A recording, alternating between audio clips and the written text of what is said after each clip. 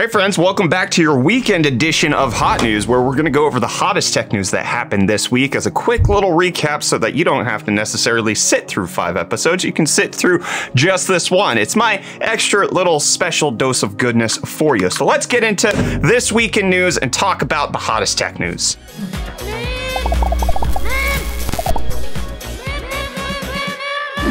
NVIDIA had a gigantic week with their GTC conference happening, but one of the key things that they talked about was potentially the fact that they're going to collaborate with Intel when it comes to using their fabrication facilities in order to make some of the stuff that they're aspiring to make, especially potentially in the CPU department, which we'll get into in a second. But NVIDIA's CEO Jensen Huang coming out and saying that they've been working closely with Intel for a long time. They share their roadmap with them. They've shared their roadmap with AMD. AMD knows their secrets. The industry has just learned how to work in the way where everybody knows what's going on behind the scenes, and so they actually don't mind potentially using Intel to make some of their stuff because Intel already knows what's coming down the pipeline anyways. Why I say pipeline like that? But what is coming down NVIDIA's pipeline is the massive Grace CPU that they announced at GTC this week. 144 cores, 1 terabyte per second of bandwidth. It's a massive CPU that actually combines 2 separate CPUs together using an interface link, which allows them to connect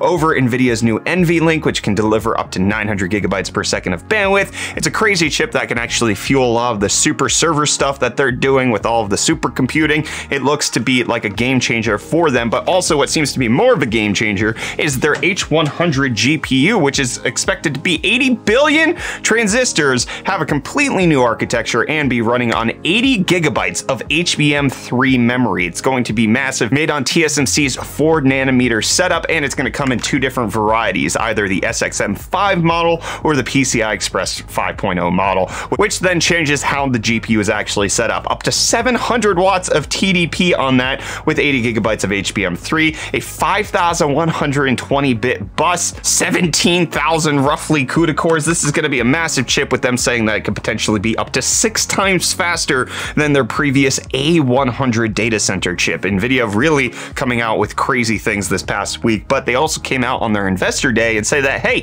gamers are paying more than ever to us for GPUs. We kind of already knew this when it came to the street prices that are going on. People are paying more than ever at retailers and also at the open market websites like eBay, but NVIDIA saying that the average gamer is spending more than $300 over the previous generation to buy the RTX 30 series because NVIDIA's jacked up the price. The 3090 goes for $1,500. The 2080 Ti went for $1,200. So there you go. That's the $300 increase right there. People really wanting the 30 series and willing to spend as much as they possibly can for it. But in case you want a more affordable GPU, we talked about this week how GPU prices are indeed falling. We saw how they're falling in Australia, they're falling in the open eBay market. I've been watching PC flippers saying that they're clearing out their inventory of GPUs so they don't get stuck with high-priced GPUs that they purchased previously. And also we're finding that some retailers are actually listing things like the 6500 XT 35% below MSRP. You could potentially get a 6500 XT power color GPU for 170 euro, which is a significant price decline even from just a few weeks ago. But graphics card prices do indeed look to be falling down, and it does look like the security of a lot of major companies seems to have fallen down. Microsoft being the latest victim of Lapsus, who's the hacker organization that hacked NVIDIA, and Samsung with a whole bunch of stuff going on there, with it being found out that they have 37 gigabytes of uncompressed data of Microsoft stuff, including 90% of the source code of Bing, which I made the joke that it's just Google, and it is. Ha ha ha. I made the joke twice. It's still funny.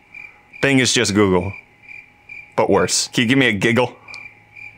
Ha ha. Thank you. I needed the validation. But in good news, I guess, for the major companies who have security breaches, Lapsus looks to have been apprehended by London City Police, with them arresting 7 different people aged 16 to 21 with their connections to Lapsus, with one of the leaders being known to have been about 16 years old with $14 million of Bitcoin from all the hacking that's going on. But video game hacking, something that plagued people who played Elden Ring this week, especially if you do multiplayer. There was a little glitch that allowed it so that if somebody invaded your world, it would make it so that they could cause it so that you fall through the map and then the game crashes, and then when you get back in the game, it's just an infinite death loop where you die over and over and over and over and over, and not in the way that Elden Ring normally makes you die over and over and over and over. But From Software and Bandai Namco have fixed it as of yesterday. And as of yesterday is when I would like an M1 Ultra Max Studio, but I can't necessarily afford one right now. But the Max Studio was disassembled this week. We got a good look at the interior, especially the gigantic size